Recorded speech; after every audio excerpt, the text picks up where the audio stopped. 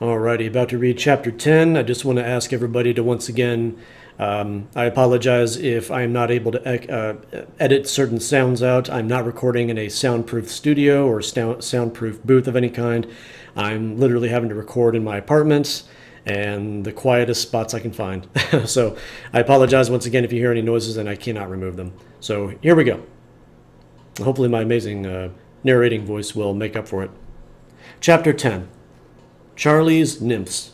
While Hollywood's naively exhibitionistic golden people romped through the roaring 20s at a killing pace, there existed in their midst a slight, solitary figure dedicated to the film as art. This man was British, and British he would remain. Charles Spencer Chaplin attended other people's parties, the fancy dress, not the wild kind, but he was never known to throw one.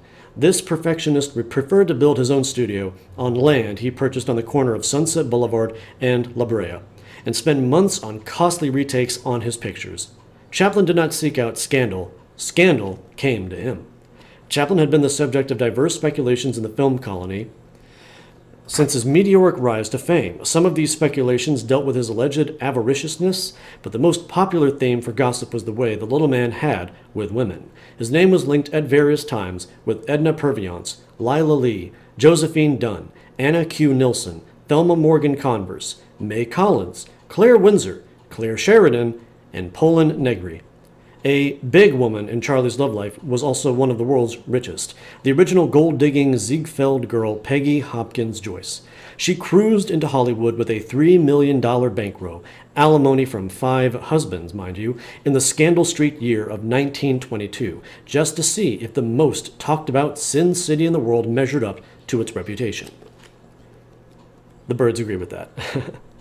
Peggy arrived in Hollywood dressed in chic-est, black, set off by a display of emeralds and diamonds. A young man had just taken his life on her account in Paris.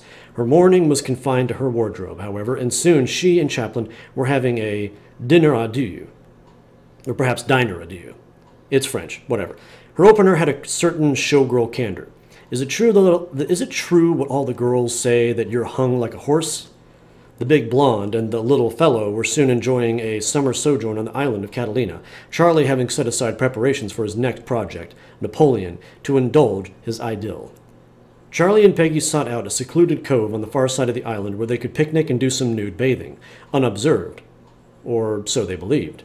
The presence of 2 celebrities on the little island had not gone unnoticed, however, and several of the more intrepid native Catalinians had hiked up the mountain overlooking the cove, equipped with powerful binoculars.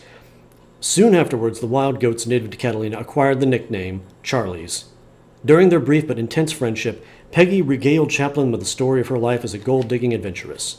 Chaplin put these anecdotes to good use, several incidents in Peggy's early career providing him with the necessary inspirations for his film, A Woman of Paris. The Little Women in Charlie's Hollywood career established his reputation as a chicken hawk. The first nymphette was a blonde little Mildred Harris, who was 14 when she and Charlie met at a blanket party on Santa Monica Beach. She was just 16 when Charlie asked her to marry him. He had been informed of her pregnancy, and it seemed the sporting thing to do. The marriage on October 23, 1918, was but 48 hours old when one of the new studio's nabobs, an ex-junk dealer named Louis Mayer that is, flashed a contract at Mildred. It was signed. Mildred had a cute face, but was no actress. Mayer, however, saw the salability, whatever the word is, of billing her as Mrs. Charlie Chaplin. The contract annoyed Chaplin, who had not been consulted. Mayer announced with his great fanfare that the first feature starring Mrs. Charlie Chaplin, Mildred Harris, would be a saga of domestic discord entitled The Inferior Sex. As a legit couple, 29-year-old Charlie and 16-year-old Mildred didn't hit it off too well. Chaplin confided wistfully to Fairbanks that his young with-child bride was, quote, no mental heavyweight, end quote. It's a very mean thing to say about your future wife and future mother of your children. A note of tragedy was injected when Mildred almost died in childbirth. The baby boy was a deformed monster who lived only 3 days. He was buried in Hollywood Memorial Park Cemetery under a headstone marked The Little Mouse, with an Undertaker's prop smile fixed on his face. He had never smiled.